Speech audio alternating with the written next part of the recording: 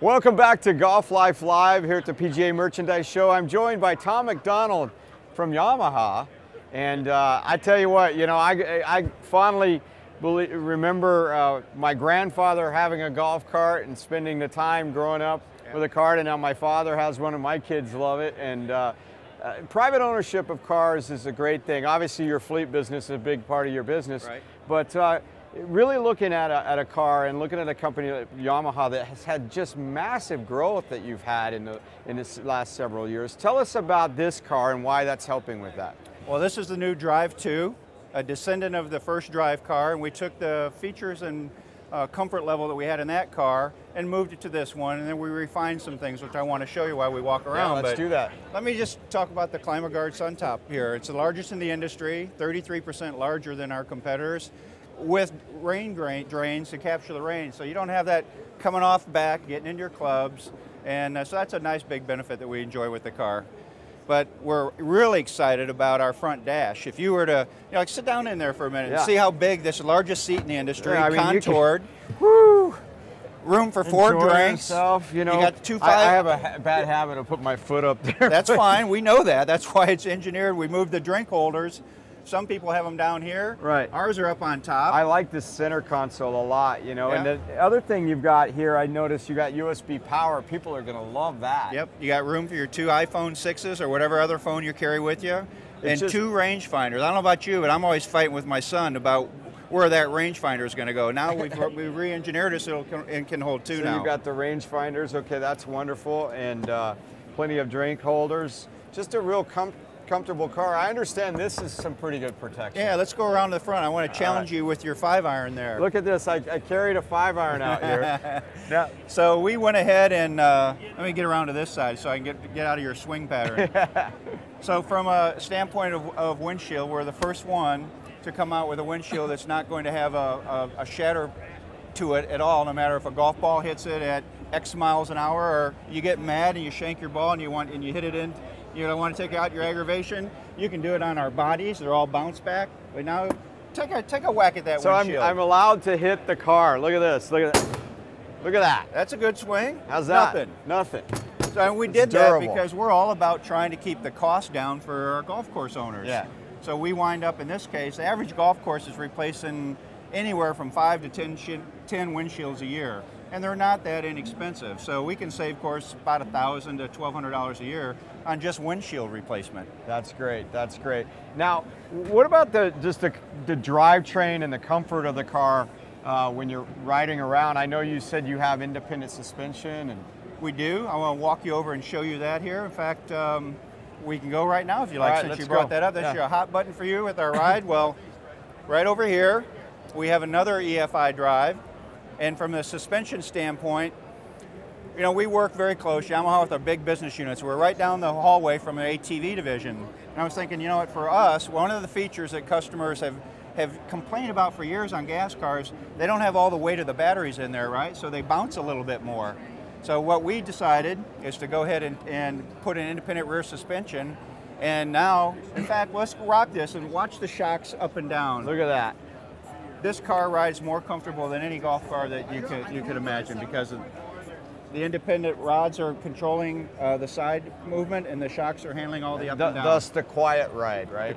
Well, the quiet ride is another aspect. Okay. So we have taken the drivetrain that we've always had. Now we've re-engineered it with a lot of noise deadening cancellation rubber components, handling some of that grinding that might occur with metal on metal. Right. And we've got a lot of insulation in the car. So from a decibel rating level, in fact, later on, if you have time, I'd love to take you into our sound room here. We're going to let you listen to the drive-by with 3 different cars. Wow. And you'll hear the difference. It's a big difference. It's noticeably. So it's from 15 feet away, 2 decibels less on a gas versus an electric. So we say we have a gas car almost as quiet as an electric.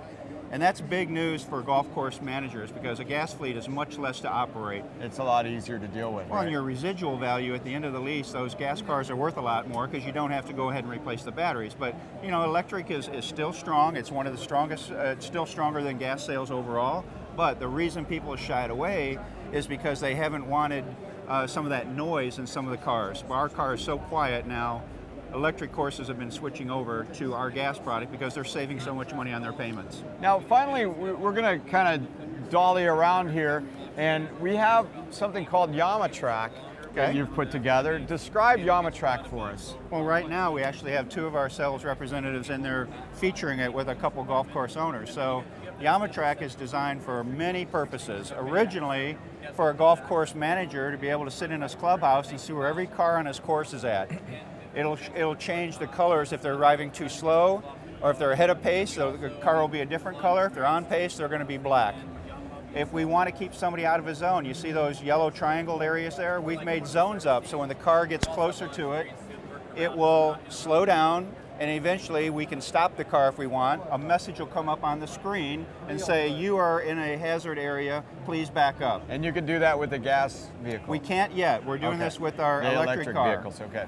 We have to have a control unit. So with our EFI, since we have a control unit, we'll get there. It's just not ready yet today.